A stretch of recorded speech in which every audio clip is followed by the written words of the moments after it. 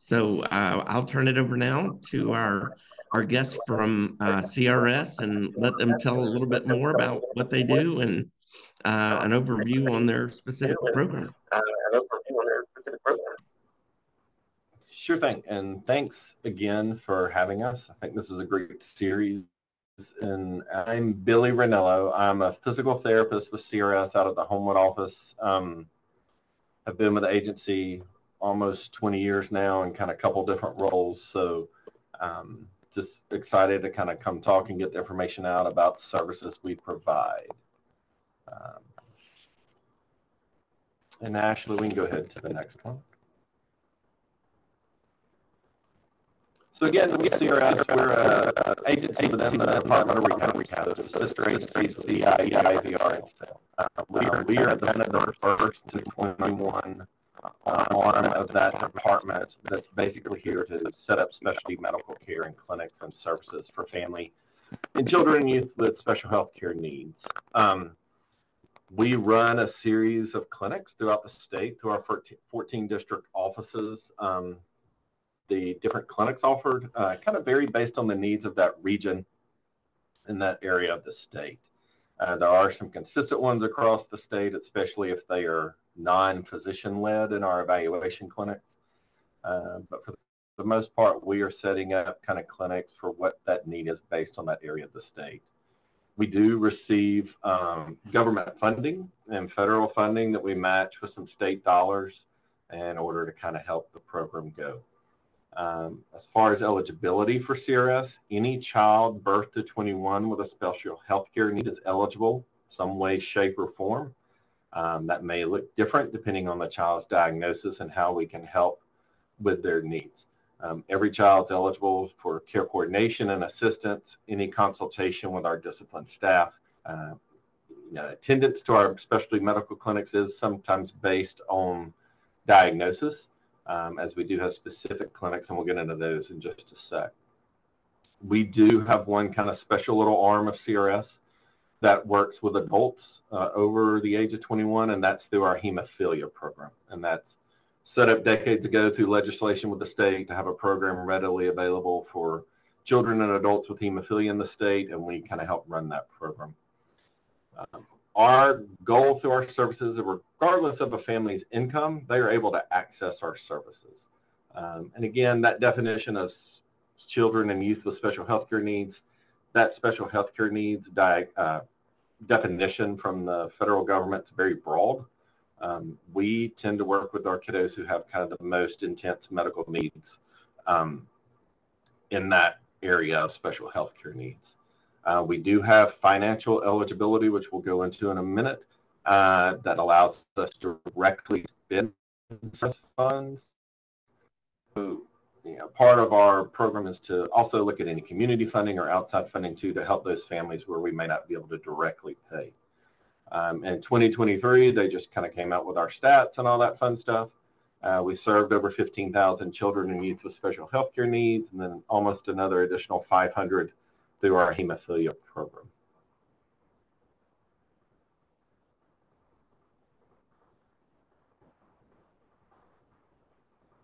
So again, what kind of qualifies for CRS and especially for the AT services?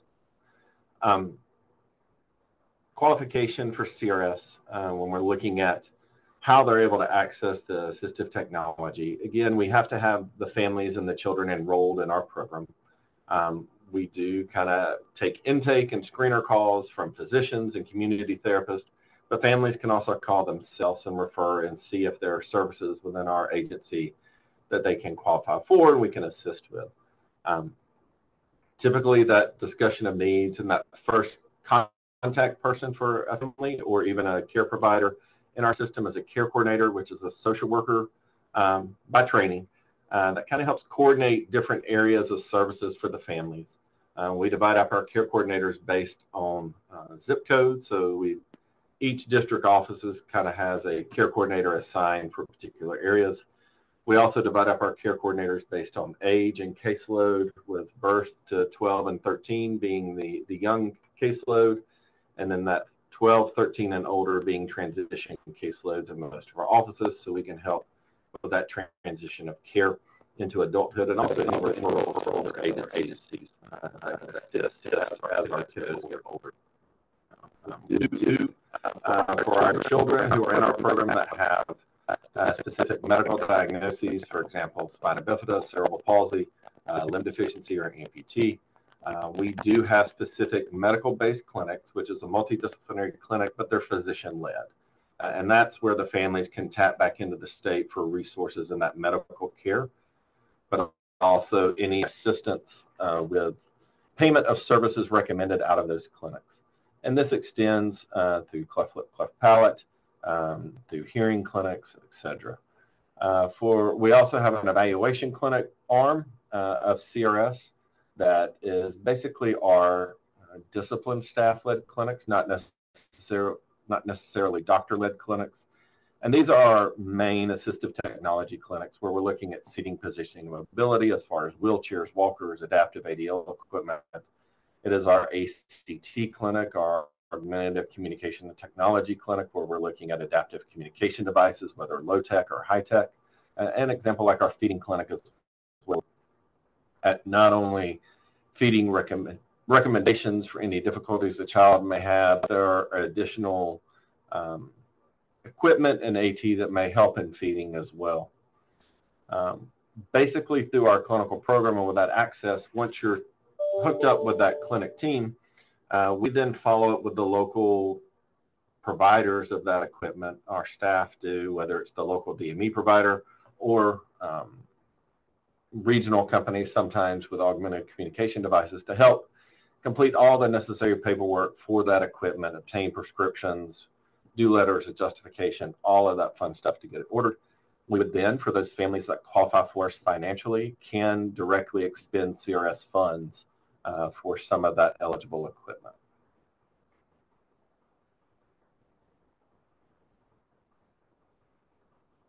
So in general, kind of what type of assistive technology are we doing to our clinics? It kind of ranges per clinic. Again, our clinics like Augmentative Communication Technology Clinic, very much communication related, where we're looking at low-tech, high-tech devices. We're looking at mounts. There are times we bring in our rehab engineers through the department to help custom build some items for us. If we're looking at different maybe mounting systems or placements of a device.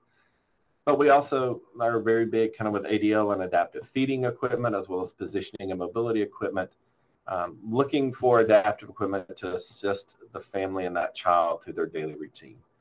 As far as our ADL and adaptive equipment, we're very much looking at adaptive utensils, bath and shower equipment, adaptive toileting equipment, dressing aids, feeding aids. You know, these range from, you know, curved handle spoons all the way up to OB feeding devices, from, you know, your basic shower bench that you may also find at a CVS or Walmart, all the way up to your transfer style bath systems that could be, you know, upwards of $5,000. In regards to positioning mobility, we're looking at all forms of mobility from, you know, needing, if it's just minor assistance through canes and a walker, up through gait trainers, to power and manual chairs, even adaptive strollers and patient lifts. We will evaluate through our clinic as well for standers and other equipment.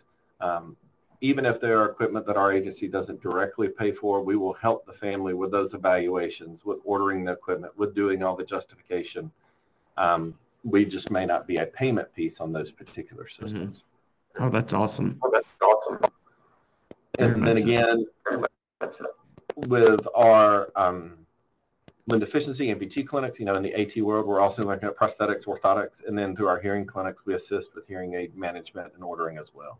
So our goal is that we can help from the front end of the eval to the end of delivery, and to be there for kind of continuing support as needed. Got it. That's great. Is there a funding limit? There is not. You know, a lot of our limitations are whether we're directly purchasing for a family or whether we're indirectly finding community resources and funds. As far as our direct CRS funding purchasing, if it's an item recommended out of a CRS clinic, the family falls in our eligible copay range, and those are all some federal guidelines set down to us, and there's an example here. If it is a piece of equipment that CRS is able to purchase, we are then we want to be your payer of last resort, but if it is an item that maybe insurance doesn't purchase, CRS will directly purchase it. So, here's just an example on family income. Our highest assistance level is the 300% federal poverty income level. So again, an example is a family of four's taxable income. So after you've taken out all your deductions, done all your stuff, this is usually that main taxable income item that's on your second page of your tax form. If you're in that $78,000 to $93,000 range for a family of four taxable income, we can be a direct payer for items that we're eligible to purchase out of our clinic. And this includes, I know we're talking AT here, but this also includes medicines and nutritional supplements and those kind of things too that are recommended out of our clinics for our families. Again, we're going to seek insurance funding whenever we can. We want to be the payer of last resort. So there are times we are a family's backup payer to say their $40,000 power chair to their Blue Cross, and Blue Cross pays maybe 75–80%, and CRS picks up the difference. There are times when items are completely denied by insurance or not covered. For example, bath and toileting equipment, no matter your insurance in Alabama, it's considered a convenience item. So we've decided through the years to keep that as equipment that we cover because it's needed for our families. So those are things that once they're ordered to a CRS clinic, we turn around, and a family is financially eligible, we turn around and directly pay for those items. In regards to items that we cannot directly pay for, which there are some examples here like portable ramps, external carriers for car, sometimes our low-tech communication options, because when you submit to insurance, sometimes that's your equipment for a 5-year period, and we necessarily, with communication devices, if we're doing buttons or switches or your beginning communication type systems, we may not want to utilize a child's insurance for that, and knowing that they may outgrow that in 4 or 5 years. So we do work closely with community funding options. A big one around Birmingham and Alabama is called Libby's Friends. There are also individual family support councils throughout the state for different regions, and Easter Seals funding options throughout the state that will help a family complete those applications, so we can then, and we'll submit our notes and justification, so we then can maybe get those items purchased for the family, even though we're not directly using CRS funding. As far as an overall limit for a child or a family, there is not a limit. There is not a monetary limit. The main limit is that it is an item recommended out of a CRS clinic that's an eligible item for us to purchase and assist with. Now, that being said, just like every other office and every other agency, there is a departmental budget and there's an office budget that we have to stay within quarterly, but there's not necessarily a limit of, hey, we cannot do X, Y, Z that is eligible for us to purchase, and that's what that child needs at this time. Mm-hmm. Simply because a patient themselves or a consumer themselves has a limit on their funding. Mm-hmm. Gotcha. One of the things that I've seen families and consumers. Oh, go ahead. You're not muted. You're muted, I think. Are you muted? Go ahead, Kevin.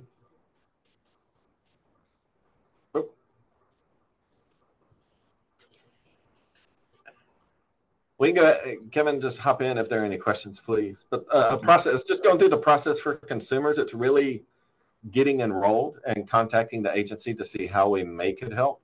Again, through our public website, there are contact pages and ways for families to contact a general contact line that goes to our state office and then gets divvied out to each office. You can also search the local offices based on your county you reside in. To see what your local district office is and that contact info. Also through the public website, just like any state agency, there's a way to send a general email to a general email account that then gets distributed out to the districts for questions. We do have times, and I mean, we do have families that may call and, their needs may be more education related or mental health related. And that's when, maybe CRS may not directly enroll you, but we will help get you to the right agency or the right department or the right group to help you.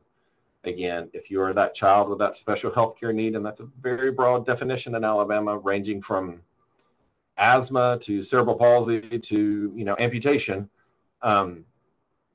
you are eligible to contact our office and, have access to parent consultants, care coordinators.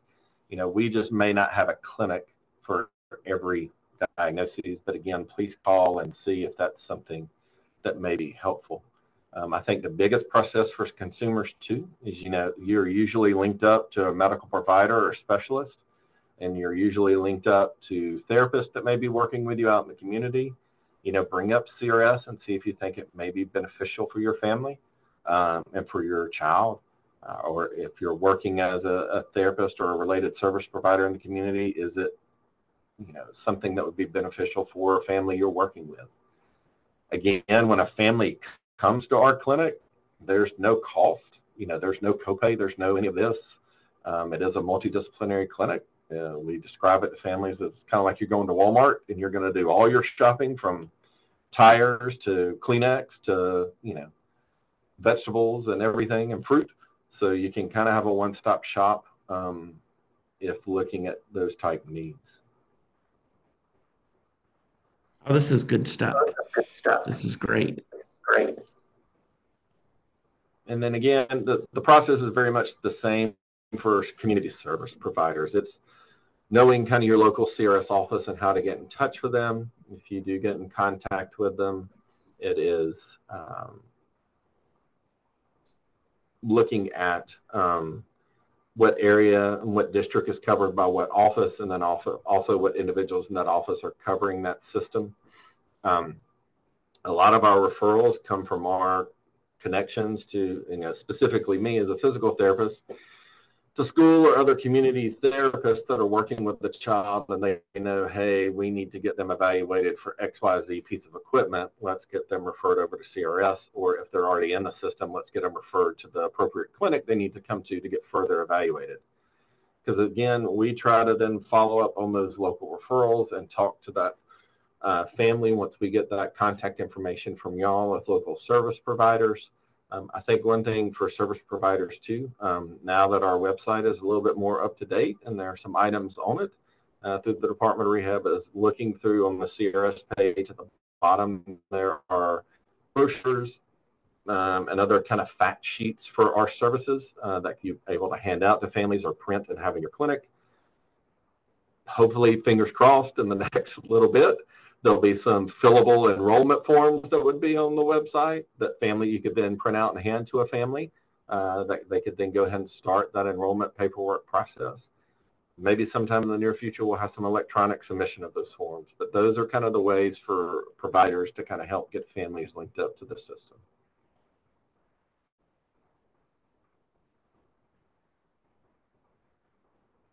And then again, when we're looking at what happens with our teams and how we support, once you're referred to CRS, you're in the clinic, we've seen you, we are then, as that clinic team, going to follow up with that local provider and that family once they leave clinic, because again, it's not very helpful if your $10,000 communication device, if you're only shown it that one time and there's no support afterwards. Also part of our evaluation process is linking up with those local providers to know that there's that network after receiving equipment, that there can be training out in the community through them as well. But as we kind of work with our local providers and then our local and regional equipment providers, we are there kind of as the team to help get the paperwork that's needed to order the equipment, to look at insurance and getting any help with any screen information, doing the justification, and then assisting with the delivery and any kind of ongoing training or support for that equipment. We do tend to see kiddos kind of in bursts as they have those needs, and may work very closely with them for a few months as we're getting everything ordered and in and done. But we're also in there as the in-between to kind of fill those gaps and do some community wraparound visits, trainings, those things for providers and the families. So once you have it, we're still a network there to help provide you support.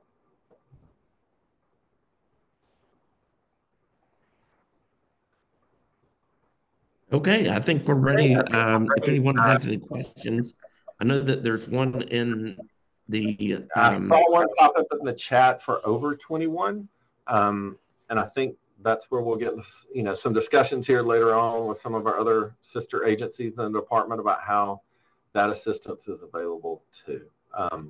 Again, if you're over 21 and have hemophilia, you're still linked into our program, but after 21 non-hemophilia, that's when you kind of graduate from our agency.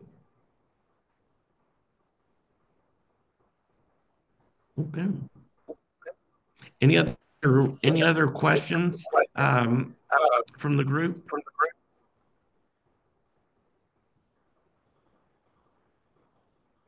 All right. Well, hearing none, we certainly appreciate your time in joining us today. I know I've learned a lot. So again, thank you. And if no one has any more questions, we can turn it over to our friends at Voc Rehab and let them explain a little bit more about their program and services. Well, I'm Javita Yao, and I am a vocational rehabilitation counselor with the Alabama Department of Rehab Services here in the Homewood office. And here's my partner. I'm Jonathan Sanders. I'm also a vocational rehabilitation counselor here in the Homewood office. We're going to discuss with you the overview of our services. I know Billy mentioned that children's rehab goes to about 21 with some exceptions. We typically pick up individuals who are in high school, starting around the age of 14, and we service individuals through the rest of their life. We assist people in obtaining and maintaining gainful employment and providing services to those individuals in order to help them obtain their goals.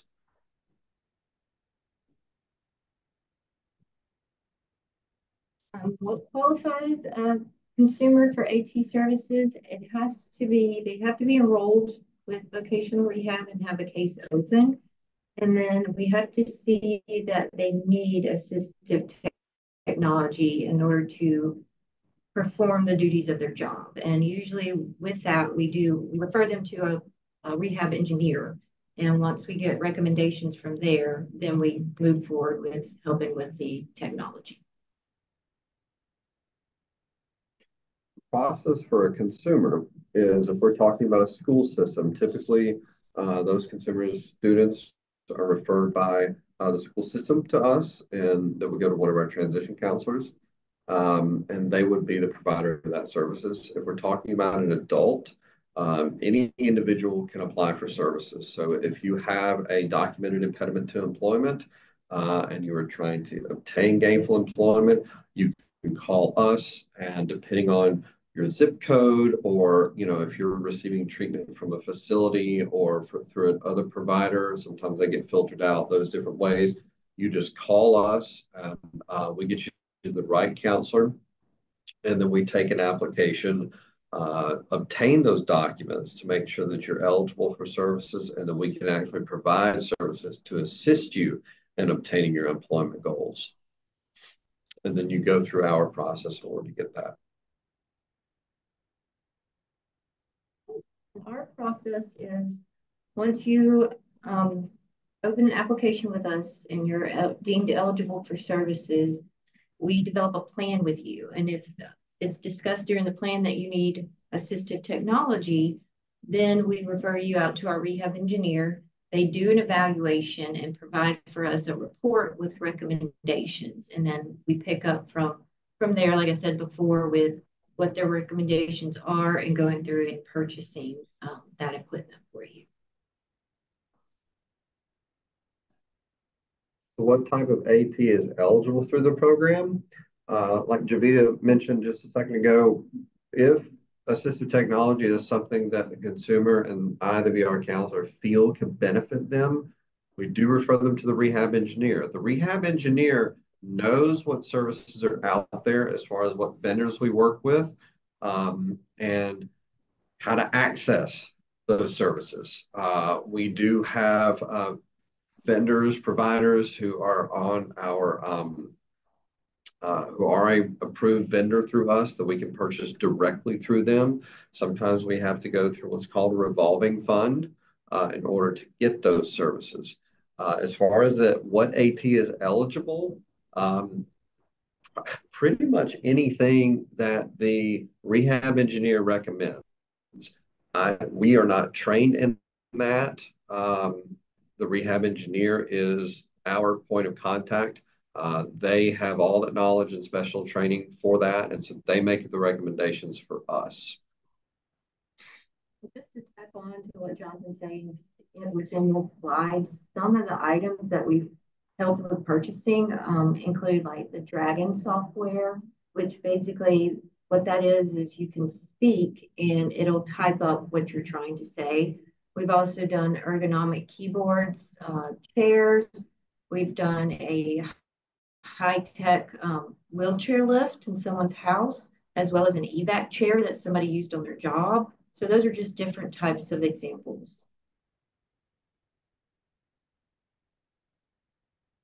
Okay, how funding is provided. Really what we do is if you are 20 or under 23, we have to obtain parents' tax information. So basically we utilize a sliding fee scale that is based upon your tax information.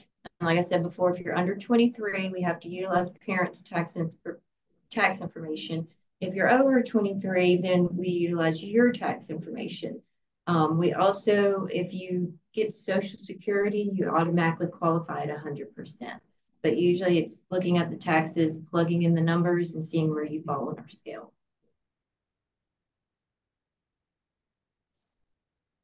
So who provides support in selecting and or implementing the assistive technology? That would be our rehab engineers. When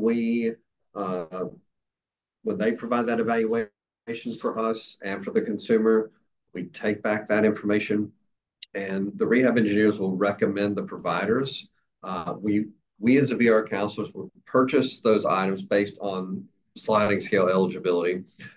They sometimes get delivered to us. They sometimes get delivered to the consumer. It just depends on what's most feasible.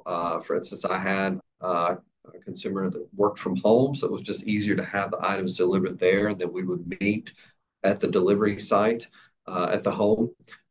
And the rehab engineer and their assistant would probably help set that up and actually go through the process of implementing those strategies. I would be there more just to make sure that everything got there okay, and that there's anything missing, or if the consumer needs any assistance with kind of handling the stressors and strains of new technology. That's kind of where I come into play in that role, and to make sure that oh, well, we got this in, but maybe there's a better device, because the rehab engineer might recommend something, and then we think it's great, the consumer thinks it's great, engineer thinks it's great. We get out there and it's just really not a great fit. So then we kind of have to go back to the drawing board, but we have a better idea and better information at the time. But a lot of times, the rehab engineer will, if we're talking about specialized mouse or ergonomic keyboard, a lot of times they'll be able to bring them in and say, hey, which of these is better for your workflow in those situations? And so they do a really good job of getting it right off the bat.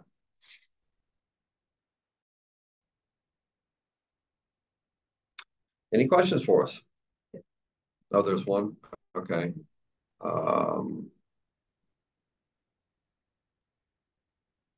Okay.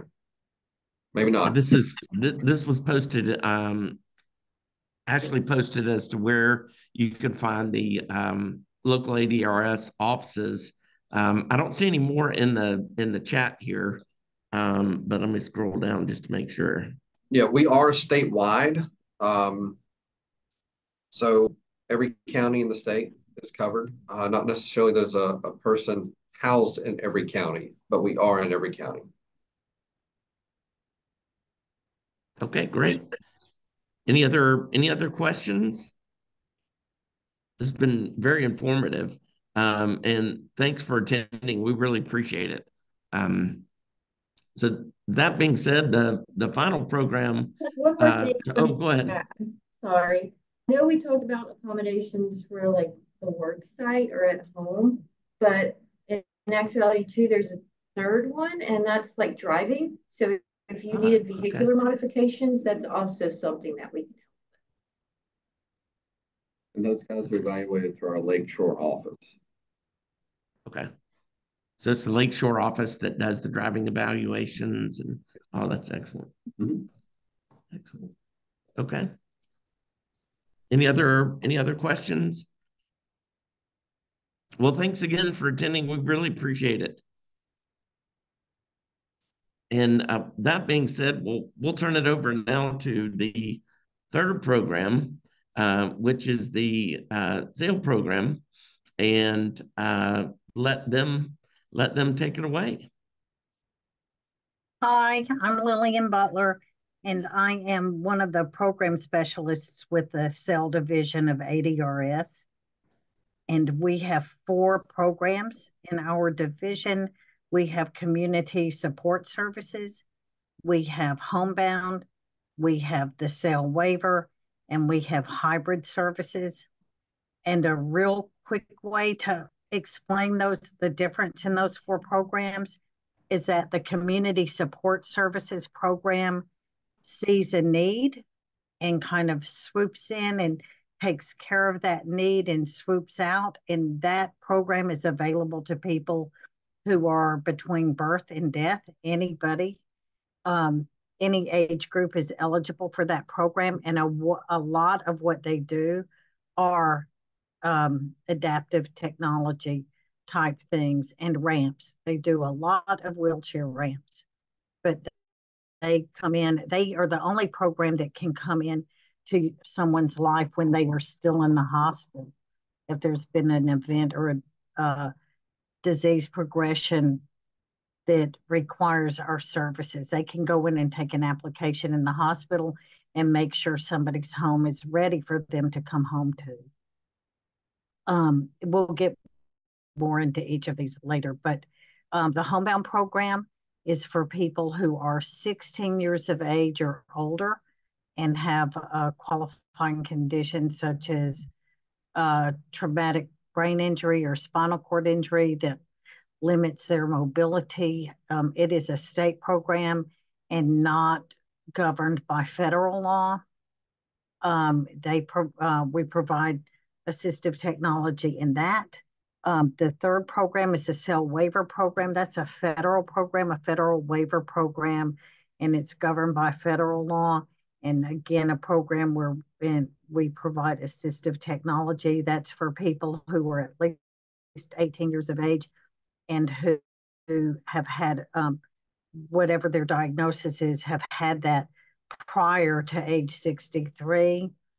And then we have the hybrid program, and that is for people who are either in our homebound program, any waiver program in the state, and a VR program, just because I'm seeing a question there. I'll stop and answer that in a second. What was I saying? The waiver or the hybrid program is for people who have a VR program, either a homebound program or any waiver program, because we see those people really often and are kind of expert at braiding those funds to help somebody achieve their work goals and their goals of independence at home.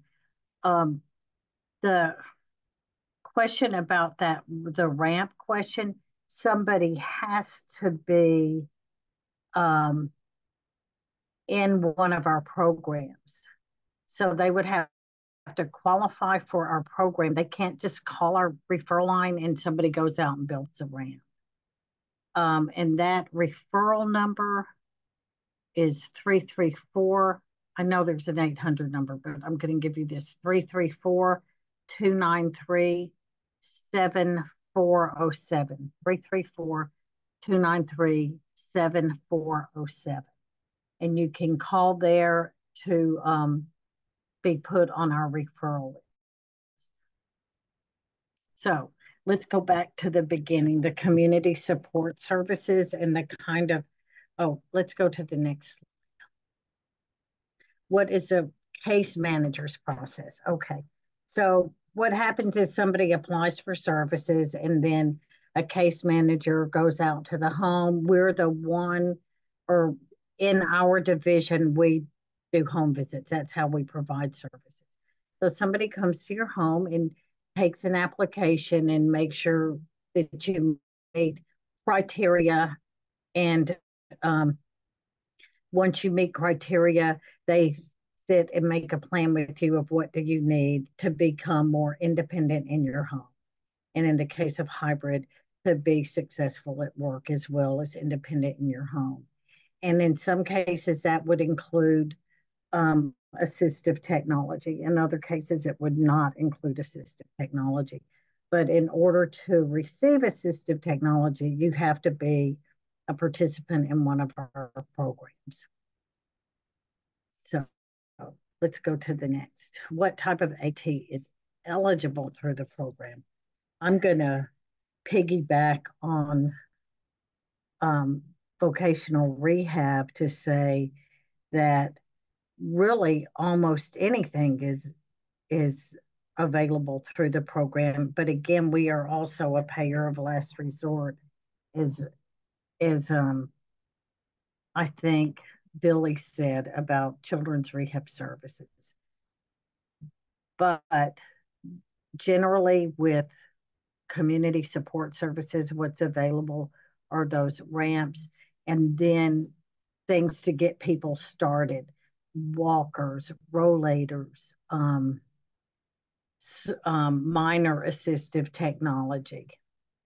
Because what we're thinking is if somebody will need major assistive technology, they're probably going to slide into one of our other programs or into another waiver in the state. And usually what is provided through the community support services are things that are not assistive technology, things like medical supplies, incontinence supplies, just to get somewhere, just to get someone from where they are, to carry them through until they're in a more substantial program. Again, it's kind of a swoop in and out situation. So that's for community support services. Then looking at homebound can provide environmental accessibility adaptations. And please, Ashley McElroy, jump in if you want to on any of this. But a lot of what that has to do with is having some kind of technology available to people so that they can operate things from their bed or from their bedroom, so that they can turn lights on and off, so that they can turn their air and heat systems on and off or change the temperatures. One of my favorite environmental accessibility adaptations, I would say, is the door openers. So somebody does not sit in their house unlocked at anyone's mercy, so that people cannot just come in and out of their house. It gives them the autonomy to let people come in who they want to come in and to keep people out who they want to keep out. I can speak on that real quick, Lillian. Okay, well, thank you. I think because, years experience of doing the AT evaluations for sale, we focus on assistive technology that can help with health and safety. So as long as it's health and safety related, that's what we were able to recommend for sale consumers, whereas VR, it had to be job related, had to be vocation related, and then CRS is medical related. So that's how they differ a little bit. Right. Thank you. And that is true. Everything we provide has to be health and safety related. Minor and it has to give someone the ability to become more independent in their environment, such as letting somebody in or keeping somebody out. That gives them the independence to make those decisions themselves. Minor assistive technology, that could be anything. Minor assistive technology could be, I think Billy mentioned the utensils that allow somebody to eat on their own.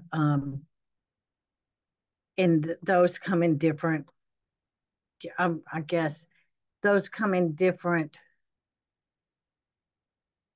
variations. You might have something that wraps around your arm if you don't have hand control. And so that the fork then, has this long kind of noodle handle that wraps around your arm so you can eat. Or it might be something that, say, if you have Parkinson's disease, it would keep the spoon level even if you are shaking so that you can still eat on your own. Those are just two examples of minor assistive technology. Then we have assistive technology, much larger things, like wheelchairs or car modifications. And those are services that can all be provided through Homebound. And I want to talk for a second about the financial limits of the Homebound program. When we talk about home modifications, this law was written in the mid 1970s, and they actually wrote a dollar figure into the law saying that only $1,000 a year could be spent on home modifications. Well, that won't even build a ramp. And so thank you for moving forward, but I'll go back to that too. But that means we look for a lot of outside funding. We look for funding with community partners. We look for funding. We have volunteers that are involved in building ramps in particular. We have this wonderful engineering team at ADRS. They come in and they make very well educated, informed suggestions about what needs to be done in order for somebody to be safe in their homes and to have autonomy in their homes. I'm sorry about those things. I keep getting emails, but and so we look to people. Right now, we even have a project with Habitat for Humanity for one family. We are constantly using the reutilization centers, such as Easter Seals here in Montgomery, the one housed at Christmas Charities year-round in Huntsville, and throughout the state, those reutilization centers. I want to talk about this a little bit, but I'll go ahead and give you actual figures for the same. Is there a funding limit for the cell waiver? Absolutely. There are dollar amounts that are funding limits on things. Environmental accessibility adaptations, $8,500 per lifetime. And that means even if you are in another waiver and you spend $8,000 and you transition to our waiver, you only have $500 left. Minor assistive technology, $500 a year. Assistive technology, those bigger things, $25,000 per lifetime. And assistive technology repair is $2,000 per year, and we can only repair things that we've bought. What we try to do when we know that there are caps on these items, we really are trying to look for partners to help fund those items prior to us spending money. Of course, there's insurance, and that's important with wheelchairs, and we know that Medicaid has changed that time frame from every 5 years you get a new wheelchair to every 7 years you get a new wheelchair. And I don't know how that decision was made. I don't think it was made by someone who uses a wheelchair. But we always are looking for other ways to pay for something, especially when we know, well, in Homebound, we have that $1,000 a year limit on home modifications. And then waiver, when we have all of these yearly and lifetime caps, because we want to make sure if something comes up and you need that, the money is still intact. So that is why we are always looking. We're looking for grants. We're looking for other sources of payment to help pay for those things. So yes, there are limits, and yes, we try to strategize so that people can preserve the possibility of that.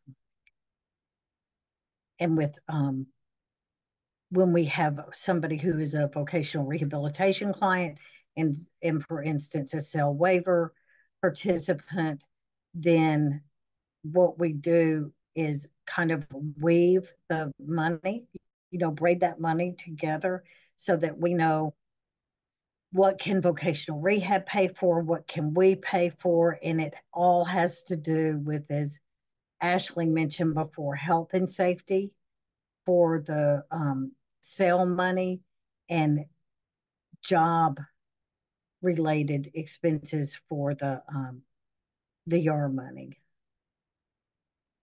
And that comes into play a lot when we talk about personal care. But it also comes into play when we talk about any of the assistive technology. So what is the next slide? Oh, so what qualifies a participant for AT services is, does it relate back to health and safety? If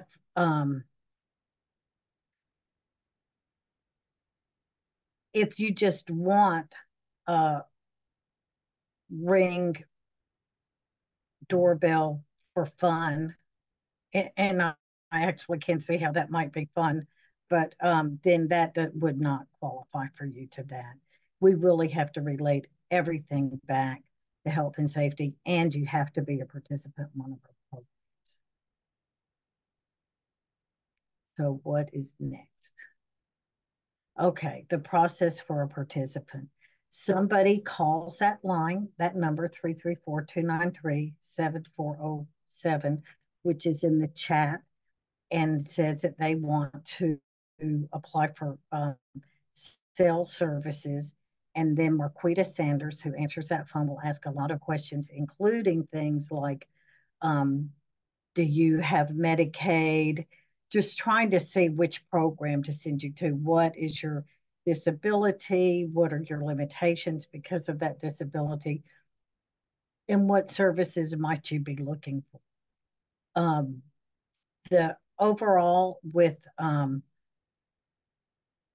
the community support services, you just have to have a disability that, I'm sorry, now I'm getting phone calls. You just have to have a disability that limits your ability to be independent in your home. And some of that actually even applies to parents. If there's a small child who needs a wheelchair ramp because a parent needs to be able to to use that ramp, not necessarily the child. So it relates back, it's more holistically and family oriented. But so somebody calls and then they give this information, and then Marquita thinks, oh, based on our criteria, does this person need to be referred to community support services? Do they need to be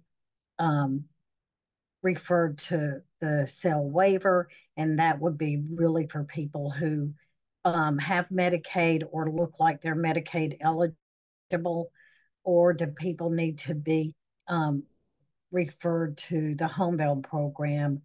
And that would be because they don't have Medicaid, it looks like they won't be Medicaid eligible, or their date of onset is 63-year-old. Then those are kind of how those get divided up. And then once somebody is on the referral list, so I'm on the referral list, And then I should expect a telephone call within a few days to say, hey, I know you're here. I'm going to try to set up an appointment with you just as soon as I can. And then somebody comes to your house and takes an application. And, or in the case of somebody who's in the hospital and has been applied for CSS, somebody will go to the hospital and take an application. And then once the application has been made, we order the medical records, of course, and they come, and then somebody comes back out to the house and says, you're eligible for services. Let's talk about what you may need. And a lot of times, right off the bat, that's going to include assistive technology. So, and just so you all know,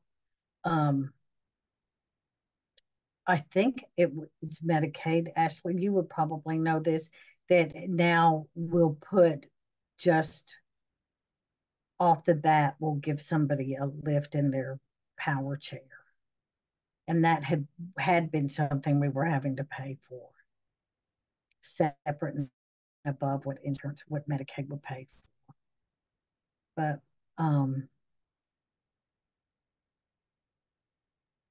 let's see, who provides support in selecting and or implementing AT. We have that great engineering team who provides a lot of support in that. At this point, usually our staff is a long-term staff. So we have people who have been around a long time, and they have good ideas too about what people may need in their homes. And our staff also, we have the 7 offices throughout the state. And if somebody in homebound, one of the nurses in homebound sees it, one of their participants needs something specific, really specific, they will call around and ask people if they have any experience in that and what suggestions they have. They're pretty good about finding resources and finding items that may not normally be available around with our vendors. They have ways to find stuff anyway. Mm-hmm. So, what questions? I'm ready for questions. Farrah, I know you have questions. I don't see anything in the chat, but everyone feel free to chime in.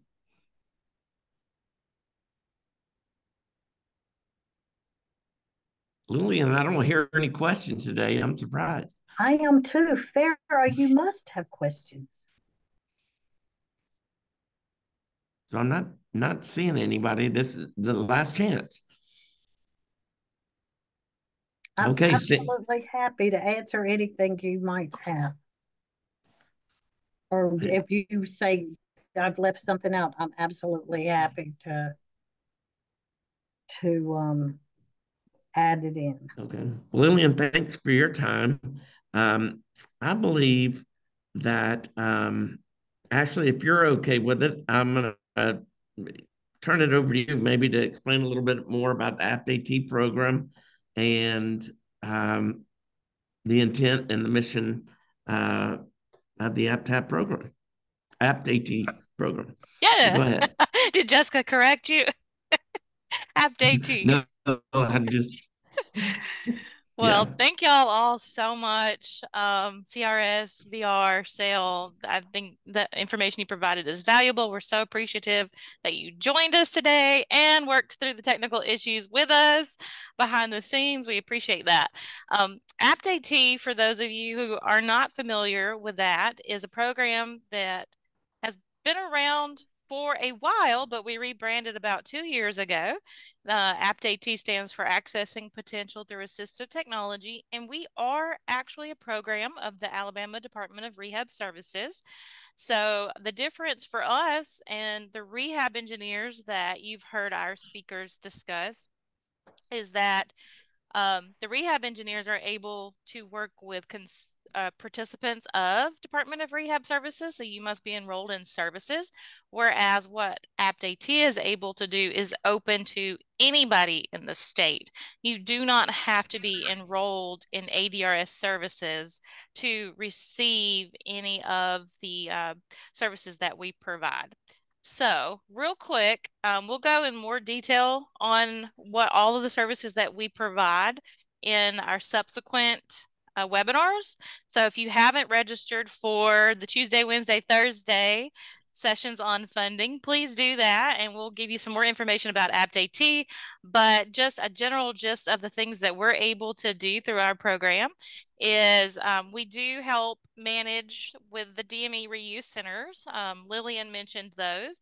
Those are located across the state, and they recycle durable medical equipment, and you are able to contact that center, find out if they have equipment that you need, and you can go pick it up for free. It's absolutely no cost to the end user to pick up the durable medical equipment that has been donated to their organization. We're also able to provide trainings. Our goal is to increase knowledge of assistive technology. We know that the more people who know about assistive technology, the better it is for everyone in the state, and especially when service providers are able to learn more about assistive technology, then they're able to pass that information along and provide those services and connect participants with those services across the state. We do help provide information and resources. So at any time, if you need information on assistive technology, you can email us at aptat@rehab.alabama.gov. And we hopefully can answer questions like, who would be a resource for this assistive technology? Do you have suggestions? I have this situation. Would you have suggestions on what type of assistive technology is available to help with this situation? Or we could even help refer you over to services that are available. And then also, if you have questions about some of the services that we provide, you're able to contact us and get answers on those. One of the major activities that we provide is short-term loans. So we have a lending library, and our devices are available for short-term loan for up to 30 days. And that helps you try before you buy, or helps you learn more about the assistive technology, or it can be used as a temporary accommodation. And then we can also provide demonstrations. So we're really excited. We were able to open up a demonstration center here in Birmingham, and individuals can schedule a time with us to come in and sit down with our experts and learn about the assistive technology one-on-one with us and help them make informed decisions. All right, so that's the quick gist. For more, see us the rest of the week. We hope that you are signed up for those sessions. And I'm going to ask, are there any questions? It looks like the chat was a bumping. APTAT does not currently have a website, although you can find our contact information on that main ADRS website that I shared earlier, which is the rehab.alabama.gov. And then our inventory can be found on the website that Jessica shared, which is al.atforall.com. And let me see if There was another question regarding talking thermostats. I've never used a talking thermostat, so I haven't, I don't have the answer to that. Jessica, have you, or Kevin, have you looked at I have not. Okay. We'd have to look at that, David, and see if we can get an answer to you. Yeah, good. Great question. Yeah. Yeah, I think maybe he was referring to what I was saying about, thermostats that you can operate basically from your phone. They're not talking thermostats. It's just that you can control a lot of things from your phone. And those Amazon people, you know what I'm trying to say? They can do a lot of that too. Is it Siri? Siri played my favorite song or something. You can program them to do a lot of things too, right, Ashley? Oh yeah, and I think so. Really, it's thermostats that basically, essentially, you can talk to, and those would be smart thermostats that you are communicating with either via your phone or the smart speakers like Alexa, I can't say it too loud or she's going to activate on my desk. She'll chime in. Or Google Home and things like that. And I did change to the slide where you can get that best contact information for us as well. Okay. Any other final thoughts that anyone has? Any questions? If not, as Ashley mentioned, there's contact information. Feel free to reach out and would be glad to help in any way possible.